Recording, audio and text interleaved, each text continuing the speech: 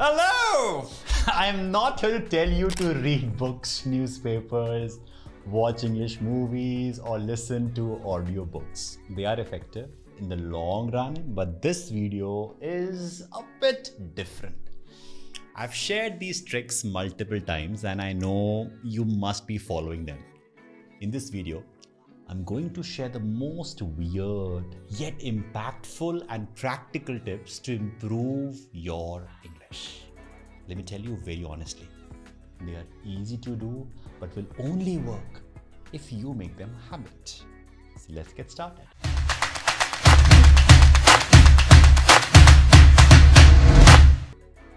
Now, before we dive into the tips and tricks, I want you to think about why you are watching this video and not a comedy video. Because you want to improve your English. Today, think of a specific reason for doing it. Do not pick hundreds of reasons. I want a good job, I want to crack interview, I want to speak good English in front of my friends and blah blah blah blah blah. No, just choose one strong reason, any reason, and make it your phone wallpaper. Or write it in a notebook that you can use daily or make a poster of it. Something as easy as setting reminders every day on your mobile phone will help. The key is to constantly be reminded and think about your goal. The second step you have to take is to make an actionable plan. Let's start a 30-day challenge to improve your English. Here I want to make it clear that I'm not saying you can become fluent in 30 days. It takes time. Fluency takes time. But I want you to develop a habit of practicing every day. Research says if you can do it for at least 21 days, you can make it a habit. Prove them right. Prove all those researches right that you can make it a habit in 21 days. Yes. But the question is, how to make an actionable plan? You have 1 month. Take out 20 minutes every day to work on it. Pick one activity to practice daily, or you can pick multiple activities, your choice. Now, instead of making a 30-day plan, you can create a weekly plan. Break it down into 4 weeks. For example, to see the changes, record yourself speaking in English on day 1 and then record the same content on day 7. You will see a difference and it's a great way to measure the results. When you know why you want to do it, how you will do it, and what difference it will make, half the battle is won. Now you don't have to think, you have a plan to execute. Simple. Let's move to the tricks part. Number 1, send voice notes in English. The first trick is to send WhatsApp voice notes in English. I know you send a lot of messages, lot of GIFs, and lots of emojis. But from now onwards, send them in English. The voice notes, at least make it 70%, 80%, 90% in English. Works. It sounds cliche, but the more you speak it, the more you become confident. The first step towards learning spoken English is to remove the hesitation from your mind. Think of the situation. You're having a conversation with someone in English, and all you are saying is, yeah, okay, agreed, yes, how, oh, actually. That's how you answer in monosyllables because you're not confident in speaking full English sentences. There's a constant thought in your mind that I might speak wrong English. Let me tell you, you're not that bad in English. If you're able to understand what I'm saying right now, that means you have a basic understanding of the language. It's the fear of being judged that is stopping you. While sending voice notes, you will have the proper time to frame the sentences in your head. And when you keep on doing it, a few sentences will start coming out naturally. naturally. It'll become a part of your language. Yes. What next? Talk to Google Assistant. One tip I've always heard about learning spoken English is to find a partner to practice with.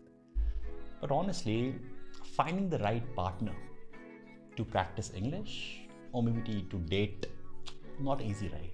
You don't get partners very easily. So finding the perfect partner to practice with is difficult. Matching the timing is also difficult. So I have a great solution for you. Let me show you what you can do. Hi Google. Hi, it's really good to hear from you, Sukleen. I hope you and your loved ones are safe and healthy. Yes, they are. I wanted to know how would be the weather today. It'll be partly cloudy, with a high of 19 and a low of 9. Thank you so much, Google. I'm honored to serve. Now you saw, Google Assistant is all about speaking and listening. As you can see, Sukleen has first set the language to English because that is what she wanted to practice. She could have chosen Hindi as a language and then Google would have talked to her in Hindi, but then she chose English. That's where Google talks to you in English. She was talking slower than usual because if she speaks fast, then Google or Siri or even Alexa will not understand you. So go slow. Concentrate on the pronunciation. You have to do the same, and it's a great way to practice. Google has other features as well to improve communication skills that are useful. You can explore them, okay? The trick is the more you practice with someone who speaks fluent English, there are high chances you'll be able to build a strong vocabulary and bring fluency. Try this trick and let me know your experience. Fresh, fried fish, fish fresh, fried, fish fresh. You must be confused about this fishy thing, right? So this is a tongue twister. And the next method is using tongue twisters. To improve pronunciation and fluency in any language, tongue twisters can be useful. Tongue twisters warm up your speaking ability. To improve my communication skills, I even practice them. They are a type of diction or articulation exercise which helps you learn to speak clearly. I have seen a lot of people who face pronunciation problems with sir and sure, especially in North India. For example, instead of saying machine, they say machine. Do you hear that? Instead of machine, they say it as machine, and many other challenges.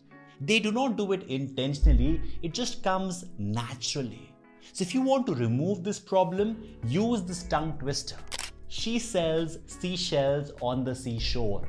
The shells she sells are surely seashells. So if she sells shells on the seashore, I'm sure she sells seashore shells. Whew. Practice it for at least 1 week and you'll be able to see the difference. I'm sharing a few other funny tongue twisters in the description. Do check them out. The next one is the shadowing technique. Now, shadowing technique is speaking just after someone else, okay, like a shadow. Try this technique. You'll have a chance to practice your pronunciation, your rhythm, and your intonation. Learning something deeply or spending time on it will strengthen your memory of the words, phrases, and sentence patterns. You can learn to speak faster by shadowing for sure. So how does the shadowing technique work? Let me show you. I'm choosing a TED talk given by Shah Rukh Khan. Sorry, bad. Throughout the talk, he shares his thoughts on humanity, on fame, and on love. I choose this one because every word, every expression, and every tone is on point.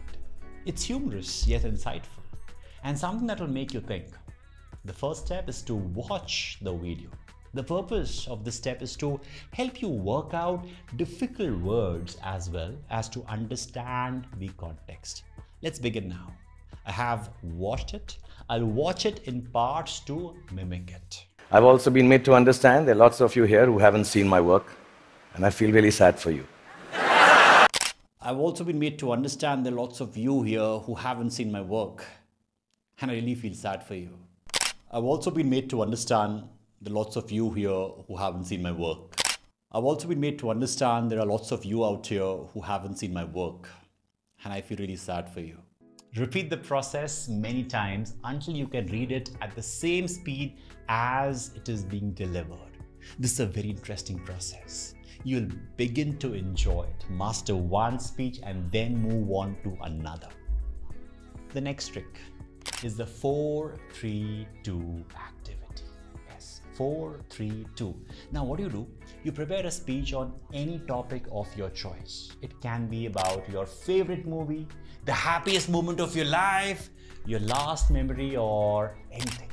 Pick an interesting topic so that you have great content to write about. Next, you practice delivering the speech, giving yourself 4 minutes using a timer. Then repeat the same speech, giving yourself 3 minutes. And finally try again, giving yourself 2 minutes. This time, record yourself.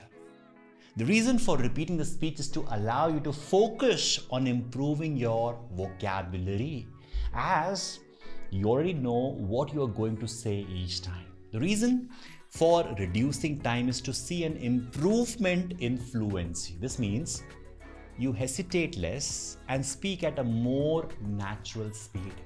You could also turn the activity upside down and start with a 2-minute speech. Turn it into a 3-minute speech and then finally a 4-minute speech. What will happen? This will give you practice elaborating on your ideas. If you have trouble speaking for 4 minutes at a time, this is a suitable method for you. Continued practice with either technique will enhance your fluency. That's all of today's video. Hope you learned something from it. I tried my best to bring the best content for you and would highly recommend practicing. Now, I have an exercise for you. Pause this video and write your 1-week plan in the comment section. Let's help each other in building a plan and becoming good communicators. Till then, stay awesome, stay productive.